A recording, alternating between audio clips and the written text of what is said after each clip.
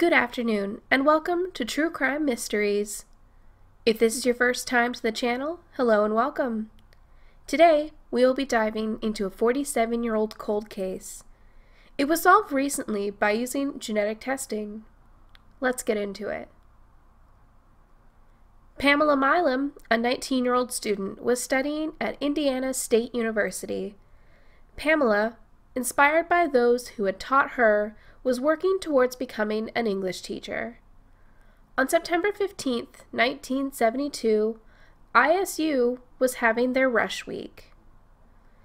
Pamela had been a member of the Sigma Kappa sorority. She told some of her friends that she had wanted to move her car, and she left the Homestead Hall. She said she would only be a few minutes, but never returned. Pamela didn't live on campus. She commuted to school daily from her childhood home, which she shared with her younger sister and parents. No one at the sorority party thought anything of Pamela not returning. They'd assumed she had just gone home. The next morning, however, Pamela didn't show up for work, and this concerned her family. It was very unlike Pam to be so irresponsible. The following day, two of Pam's friends spotted her 1964 Pontiac in the parking lot about a block away from where it had been parked the previous day. Through the window, they could see Pam's glasses in the vehicle. The girls called Pamela's home, and her father and sister Sheila decided to bring a spare set of keys to check out the car. When her father popped the trunk, what he saw would haunt him for the rest of his life. Pamela had been stuffed inside the trunk of her own vehicle. Her hands were tied behind her back, she had been gagged, and there was tape over her mouth. She had a rope around her neck, and the same rope was used to bind her hands. The thin white rope appeared to be a clothing line. She had leaves and dirt on her body, and caught in the layers of her pantyhose and pants. There were no witnesses, but the police did a thorough investigation. The lead investigator insisted on collection of soil and any trace evidence, which at the time they had no way of testing, but he believed that science would one day catch up and it may be useful. DNA was collected from Pam's blouse. With no witnesses or enemies, the case very quickly went cold.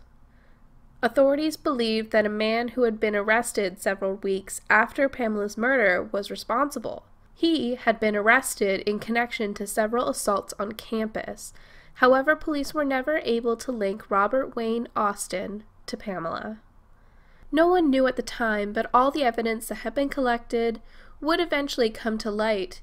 And the investigator was correct. It would be used to find her killer. But for the time being, it would be tucked away in the back of a storage room, waiting. 36 years later, in 2008, newly appointed Terre Haute Police Chief Sean Keane handed out cold cases to each of his detectives. Keane felt it was unfair that all of his detectives had cases and he didn't, so he assigned himself the unsolved murder of Pamela Milam. Keane said that as soon as he opened the file, he couldn't put it down. He brought it home and irritated his wife by spreading out the crime scene photos in their living room. He tested the DNA from the scene and tested it against the lead suspect, Robert Wayne Austin, but was able to quickly eliminate him. It wasn't a match. He worked the case for 11 years, manually eliminating hundreds of suspects. In 2018, Keane made a decision that would either make the case or keep it cold forever. He sent the last usable sample of DNA to Parabon Nanolabs. We've talked about this before in other videos. This is the Virginia-based lab known for using DNA from companies like 23andMe and Ancestry.com to reverse engineer family trees. This company was most notable in identifying the Golden State Killer, John D. Miller, who murdered April Marie Tinsley, and William Talbot, who was arrested in connection to the murder of Jay Cook and Tanya von Kuhlenberg. If you haven't watched those videos, I will link them in the description box. Parabon was able to connect the DNA to a distant female cousin. From there, they mapped out additional family members and could begin narrowing a suspect down from the family tree. Based on the results, Keene conducted interviews and narrowed it down to a single suspect, Jeffrey Hand. Keene was disappointed to learn that Hand had already died, but using reverse paternal DNA testing, he confirmed with a 99% certainty that Hand had killed Pamela. Who was Jeffrey Hand, you might ask? Jeffrey Hand had been 23 at the time of Pamela's murder. Hand didn't live in Terre Haute, but he had lived there in some years past. In 1972, Hand had been working for a Chicago-based record company, delivering records to stores throughout Illinois and Indiana. He was around the age of university goers, he was familiar with the area, and this is what may have contributed to how he escaped unnoticed. He was young, had light hair, he had soft, boyish features. He didn't look dangerous. He wouldn't have looked out of place in a university. In 1973, less than a year after Pamela's murder, Hand had picked up two hitchhikers, Jeffrey Thomas and his new wife. The couple were heading back from visiting friends in Chicago. Hand had picked them up just south of Terre Haute, and on the drive, he told the couple he needed to stop at his sister's house to see about getting some money. Hand pulled over and drew a pistol, and he demanded money from the couple. When they showed him they didn't have any money, which may have explained why they were hitchhiking, Hand forced them into a grain bin and told them he was holding them for ransom. After waiting for a bit, Hand took Thomas out of his wife's sight.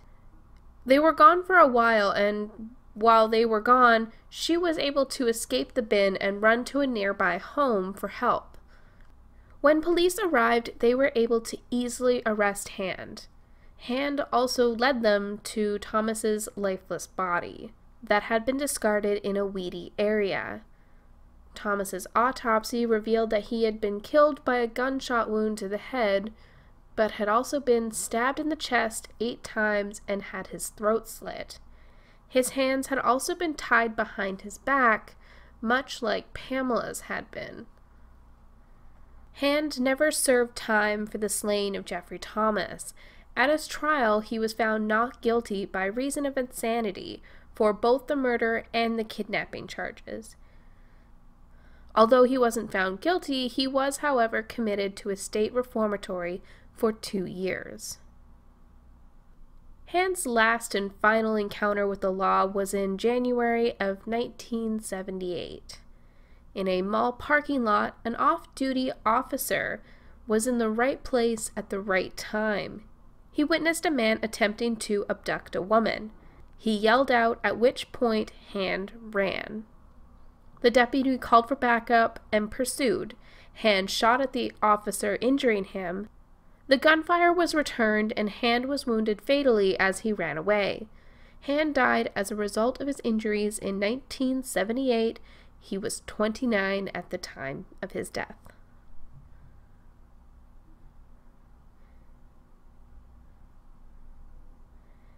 Pamela's family were relieved to hear Hand had not lived a full life. However, it was bittersweet knowing that he would never face justice for the years he stole from them. They were grateful that he had been stopped before any more young women could be harmed. I personally hope this is the last we hear of Jeffrey Hand and that his life of crime was short. Although, given that he had already established a pattern and preference, we may discover more crimes in the future that link to Jeffrey Hand. Once again, we are seeing a rising trend of cold cases being solved by new technologies. And I'd like to point out a commendable effort from officers like Sean Keene, who stuck by the cold case no matter how long it took to get it solved, but also the officers at the beginning of the case, the ones who even though they didn't know what exactly could be useful in the future, they still went ahead. They gathered a lot of evidence. And without their foresight, this case would have never gotten solved. A big thank you to all those involved. That is going to be it for today, and thank you for listening. If you want to support the channel, give this a thumbs up, and if you haven't subscribed already, please do. If you've already done those things and you still want to support me and the channel, please check out my description box. There's a link to send me a cup of coffee or a glass of wine. It really helps me get through the editing and research. I also have a donation page for equipment upgrades, and this month's goal is to upgrade my microphone. I know a lot of you guys always give me inconsistent feedback on my mic quality or my sound quality, so I want to get something that will help me be a little more consistent. Thank you all for your support. I appreciate it greatly. I will see you next time. Have a good day. Bye.